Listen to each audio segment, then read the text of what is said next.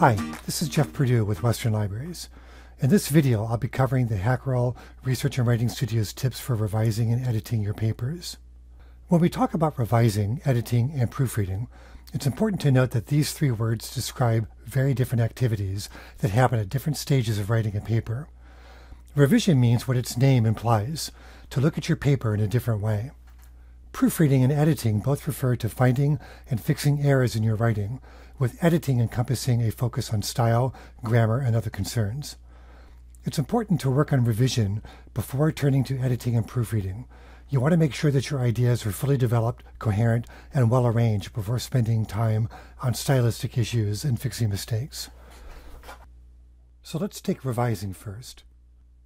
Your paper likely started with a research or inquiry question. This overall question generated more specific and focused sub-questions that both drove your research and helped you structure your paper. After having drafted your paper, or at least some of it, and incorporated your research, it's time to look over it again to see if you've brought forward all the ideas you intended and that the paper has an appropriate organization. You may have seen this graphic in previous workshops or online resources. The central bubble is meant to represent your overall research or inquiry question. The additional bubbles represent sub-questions. Your research is an attempt to answer each sub-question as a way to answer your central inquiry question. Finally, the smallest dots represent sources that you have found that partially answer each sub-question. And we'll talk more later about the role of sources in your paper structure when we talk about rhetorical moves. Although we talk about inquiry questions and sub-questions, as you write your paper, the inquiry question becomes the central thesis of your paper, while the sub-questions become different claims supporting the thesis. After having drafted your paper, or most of it, you'll want to take a step back to look at the structure of it. There are a few different ways we can go about this. Experiment with these techniques to see which ones work best for your own process. The first technique is to map out your ideas without looking at your draft. Write down your main claim or central thesis, or that answer your central inquiry question. Then, write out your subclaims that address various aspects implicated by your thesis, or that answer the themes suggested by your subquestions.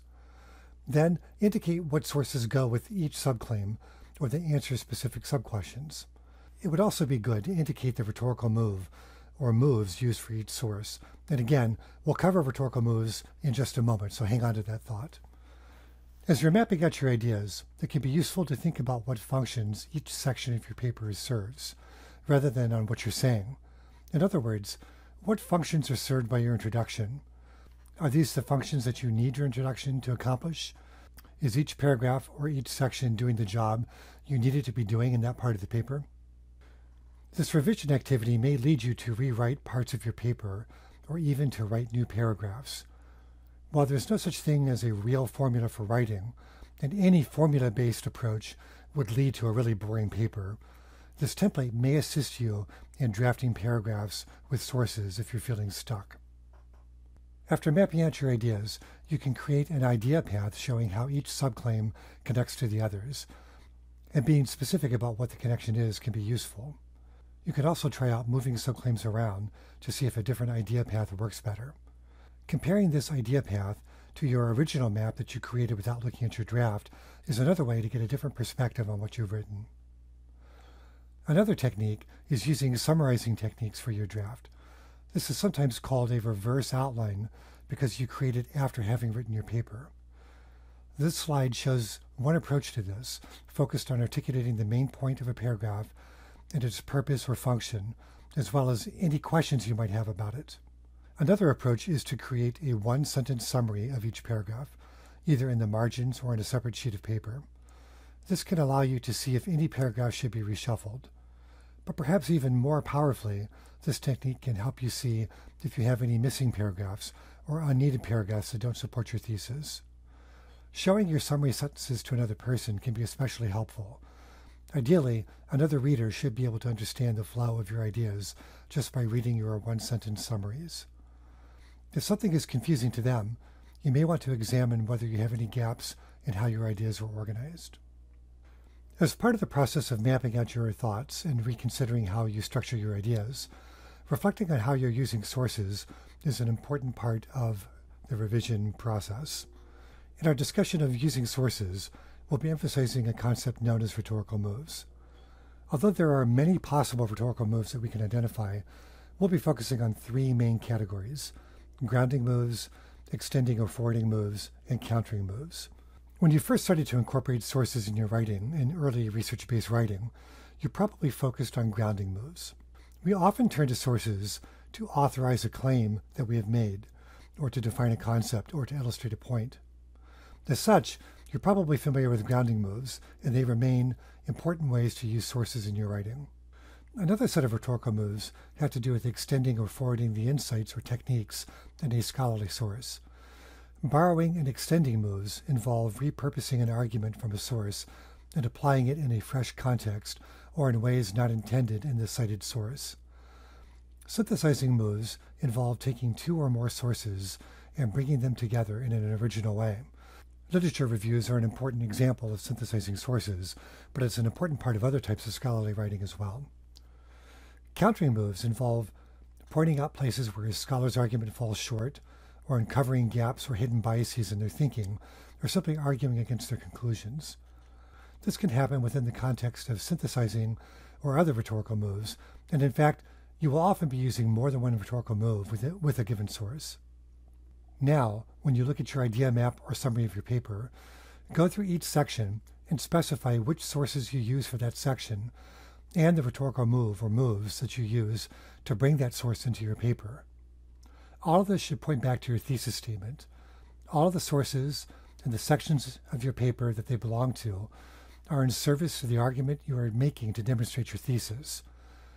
If you think back to the bubble map of your thesis and your subclaims, you should be able to identify which sources go with which bubbles, and the arrows should specify which rhetorical move is being used in that instance. All of this work on examining your paper structure and how the argument is laid out and how sources function in your paper may lead you to rethink your thesis. This is a good thing to do at this stage. Sometimes in writing a paper, your thesis will shift without you realizing it. You'll end up answering a slightly different question to the one you initially posed. Or you may simply realize that your thesis can be stated in a stronger form. In any case, after the work we've described, you should revisit your thesis and see if it matches the structure of your paper as you've revised it. This list of the qualities of a strong thesis may help you revise your thesis so that it's clearer, is arguable, and matches the rest of your paper. It would be a good idea to show your revised thesis to someone and ask them what they might expect a paper with this thesis to look like, and what sorts of questions they would like to see answered. After revising your paper, and possibly your thesis, it's time to review your paper for style. Academic style is something that can be different from discipline to discipline. A scholarly journal article in psychology will have a different style than one in history. However, there are some generalizations we can make. First of all, make sure to use written and not spoken language. You should not have a tone that is too casual, but neither should you try to sound too fancy. You should write like yourself. You should use the fewest words possible that allow you to fully express your ideas. Coherence and concision are always important. And except in certain situations, you should avoid using passive voice. This slide shows a couple of simple examples on how passive constructions can be rewritten to use active voice. Active voice results in sentences that are more direct and are clearer. Make sure you check with your professor for other stylistic conventions that you should be aware of for the paper that you're writing. After revising your paper's ideas and style, it's time to do some final proofreading and editing. There are a few different things you should be looking for. Errors may be hard to spot, since these may reflect a convention of grammar or spelling that you're not aware of. This is where getting another reader can be helpful. Another reader can help you spot patterns that show up in your writing. Everybody makes mistakes in their writing, and I'll try to suggest some ways you can spot those. Lastly, you should also be aware of stylistic errors. These may not be incorrect in terms of grammar, but are things that go against the stylistic conventions of a particular discipline or form of writing. The next two slides give 10 proofreading strategies that can help you spot all three of these kinds of errors or mistakes. First and foremost, make sure that you've finished revising. You don't want to go through and fix mistakes for something that will be rewritten anyway. Prioritizing errors can be useful. Go through your paper once, looking for the most important mistakes, particularly those that may have been identified by your professor, or things that make your meaning difficult to understand. Two of the most important techniques for proofreading are to read your paper out loud and to read it backwards. Reading out loud can be especially effective in helping you identify where your writing is choppy or where you'll want to revise the style. Reading backwards may seem strange, but it's probably the best way to spot mistakes. When we read for meaning, we tend not to notice mistakes since we're focused on the flow of the writing and making sense of the argument.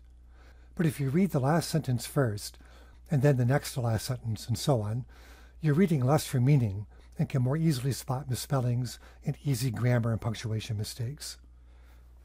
These other strategies can also be effective, especially getting another reader. But it's also important to take a break and to get active. This can help you clear your brain and come to your paper with a fresher perspective. As part of proofreading and editing, make sure to leave time for looking at your citations and how you're documenting sources. Of course, one of the most important reasons to cite your sources properly is to avoid plagiarism, but citations go well beyond this. The entire system of scholarly communication depends upon scholars giving credit to which ideas they're using in their writing and where those ideas came from. Allowing the reader to go back to the original source that you have cited in your paper is an important part of the process, and following the trail of citations from source to source is a vital part of how ideas are communicated. To do this, you need to make sure that you are acknowledging your sources within the text of your paper, as well as providing a complete list of citations in the bibliography or reference list. There are several different citation styles in common use.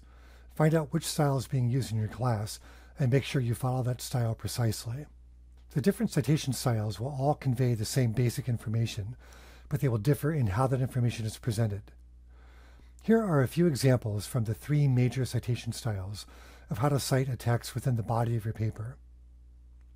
And here are examples of how these will look in your bibliography or reference list. You can find a lot of helpful information on citation styles online. The resources on the Purdue University Online Writing Lab, or Purdue OWL, are especially good. And while it's fine to use a citation generator, you need to proofread what comes out of those. Mistakes are not uncommon. Finally, you will want to mix up how you go about revising and editing your paper.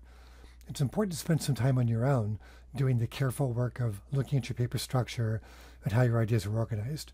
But you will also need to show your paper to others in the ways suggested here or in other ways, so that you can get other perspectives on how your writing is communicating to other readers.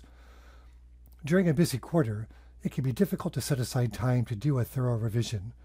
However, planning ahead so that you have time to revise and edit will result in a much stronger paper.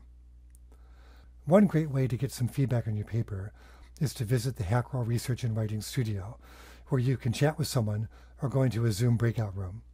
You can also send us a draft. Good luck with your writing and revision.